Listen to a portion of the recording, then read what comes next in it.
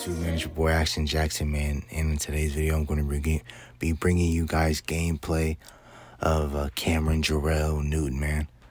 I picked this card up for almost like 800K yesterday. He's worth the coins, honestly. And it doesn't even matter, honestly, because I still got 4 million coins, and I still have enough coins to go out and still do other Cowboy theme team gameplays or any other golden ticket gameplays I want to bring to you guys, like Ted Hendricks down the line and everything like that. So, yeah, man, so before we hop into the video, man, make sure that you guys like, subscribe, man, share.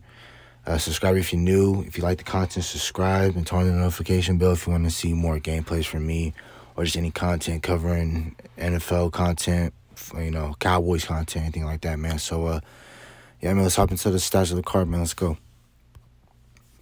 All right, man. So, we already know that Cam Newton, they call him Superman. He's 6'5", 245, 96 speed, 99 throw power, 96 short accuracy, 99 medium accuracy, 98 deep accuracy, 99 throw under pressure, 99 throw on the run, and 99 play action, man. Just to give you guys a quick overview of the card, man. I really like the card, honestly. Part and do has it because I really love watching Cam Newton when I was growing up. I still like watching him now. You know, he just isn't the same as he used to, which is fine. All players don't last long in this league. That's what NFL stands for, not for long. So this card has a really good release. It has Gen 3 release. He has 96 speed. And, of course, if you guys are running any theme teams like a Panther theme team or a Patriot theme team, this is your guy. He has discounted abilities. He'll have 98 speed on your team. And, yeah, I really like this card.